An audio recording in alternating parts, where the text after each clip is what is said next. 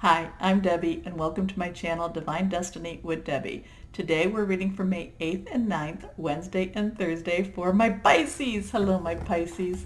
Okay, we're going right into our short reading. My long reading, May 16th through the 31st, is posted. Please take a look. A lot of good stuff coming for you. But this is the short reading, so I just used my Radley Valentine Angel Tarot cards.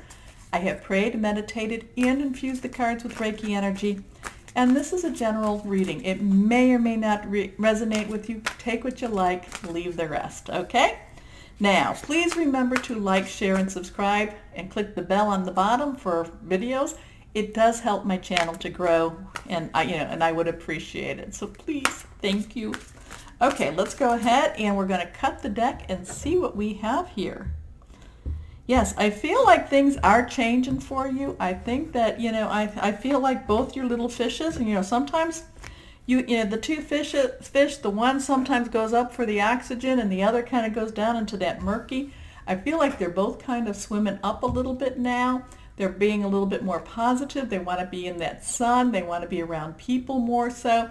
I'm feeling too that, that you also...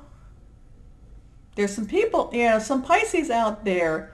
Yes, you're very, very intuitive Pisces. There are things that that you just know, and you know it. But the thing, and the thing about that, okay? Some people say it's a gift. Some people say no, it's not a gift. It's a curse. If you were to know everything, a lot of people want to know, well, what's going to happen tomorrow or the next week or whatever. If you were to know everything, and I don't know who this is for, but if you were to know everything, it would paralyze you and keep you from going further, okay? That's why things aren't all revealed to us, because our human mind could not necessarily take it. Don't know who that's for? Let's go into our reading. Okay. First card is the Page of Air. Air, of course, is our Gemini, Libra, Aquarius. It's the thought process. It's the Wi-Fi. It's those thoughts that come into our head. Yes, it's what we were just talking about, okay? Logical, honest, impulsive, and curious. That impulsiveness is, that word is kind of drawing me that you're going to be a little bit on that impulsive side. You're looking at opportunities, chances. You're going to kind of, maybe not necessarily think out the risks, but at the same time, you're going to be doing something that you want to be doing. Now, these are just general energies, so I give you that as an example. So, challenging information, delays or change to plans, truth delivered without tact. I really feel that it's more a case of you doing what you want to do.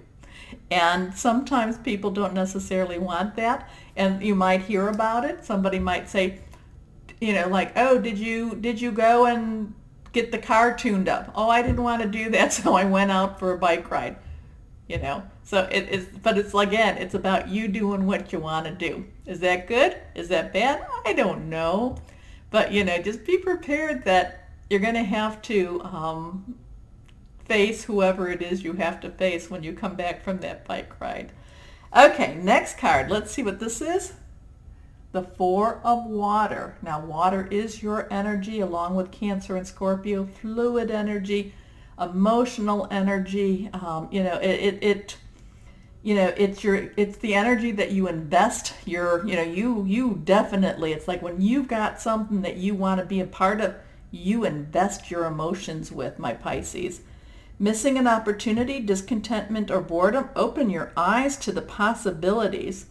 Well, I'm thinking it's more a case of, like I said, you're going to do what you want to do. That's the type of energy. And it might be that you don't necessarily, you might bypass some things that maybe you're supposed to do. And it's almost like you're going into like you're almost having that, that thought process, or not that it's like you're going into kind of a, and I don't want to say fantasy because that's really not what it is, but it's almost like you're thinking large thoughts, okay? And you're thinking large thoughts to the point that you're not necessarily living in the moment or living in the day. So it's like you're making plans, you're making, they're large thoughts, not quite. Yeah, it's just that you're thinking large thoughts. It could be future issues, it could be future plans, but it's not what is for that day, okay? Let's see what this last card says. The Knight of Water. So again, this is your energy again. So emotional, romantic, enthusiastic, contemplative, falling in love or wedding proposals, the need to balance emotions, the invitation to a social event. So that kind of makes sense to me. I'm not saying that you're going to be getting married or you're going to be getting engaged, but it's almost like, you know, the mundane is too mundane for you. And, you know, that's why you're taking your bike ride. That's why you're kind of separating yourself. That's why you're, you know, it's like why you're trying to, you know, surround yourself with what is not the normal. Because you're basically, there's things that are coming up. There's things that you're sensing. There's things that you're feeling that are so strong to you that you need to get away from the day-to-day life in order for you to process them, because they are, again, they're large thoughts. It's like, you know, and you are that little, you are not that little, I'm sorry, you are that sponge that just, that soaks it up, and it's hard for you. So this day, the energy is that, you know, when I say it's hard for you, it's not that the energy for these days are going to be hard for you. It's just that the energy is such that you are having, you know, you're pulling in such large, you know, you're pulling in such large intuition, large feelings, such large thoughts, and, you know, that you do need to, you know, you need to separate yourself a little bit in order to function. Yeah, okay? Does that make sense? I hope it makes sense. Because the thing is, you really, when you do this and you take the 2 days to have this type of energy, it actually, you come back actually pretty, you know, in a better frame of mind, a better mood. You feel happier. It's almost, you know, it's like you dealt with it, and now, you know, you kind of put all your little, you had the blocks and you put them all in where they're in the order. Okay, kind of a different type of reading, but I kind of understand what this is, and I hope you do too, my Pisces. But as always, my Pisces, know that you are loved. And be blessed. Bye-bye.